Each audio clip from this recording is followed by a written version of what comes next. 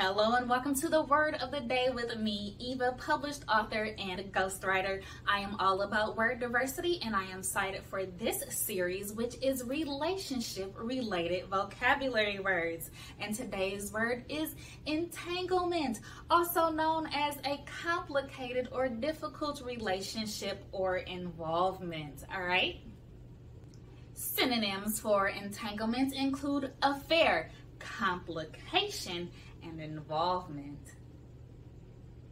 Let's get into some example sentences. The first is the athlete became entangled with the R&B singer after a whirlwind romance. The secret lovers became entangled a year prior to their spouses finding out about their rendezvous. Her sister tried to warn her about the impending entanglement that she was about to have with the younger man.